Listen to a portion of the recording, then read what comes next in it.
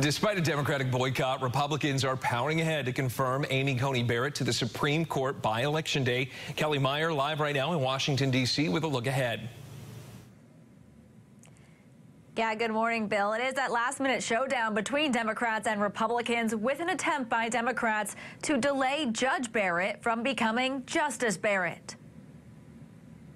In another effort to stop the confirmation of President Trump's Supreme Court pick, Judiciary members will boycott the markup. All 10 Democrats on the Senate Judiciary Committee plan to be a no-show for Thursday's vote on Judge Amy Coney Barrett's nomination to the Supreme Court. I think what the Democrats are doing is correct. Alfonso David, president of the Human Rights Campaign, is supporting the Democratic senators' boycott. Because they need to remind all of the other senators who are voting that this is the wrong decision. But Democrats aren't deterring Republican Senate Judiciary Chairman Lindsey Graham. The South Carolina senator tweeted about the Democrats' threat. That is a choice they are making, adding, "I believe it does a disservice to Judge Barrett, who deserves a vote, up or down."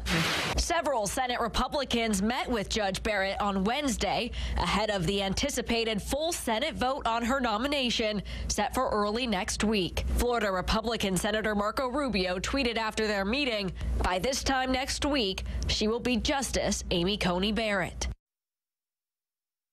And Graham promises that full Senate vote will happen even if Democrats don't show up to the committee this morning. He promises to vote her nomination out. Kelly, thanks. We'll be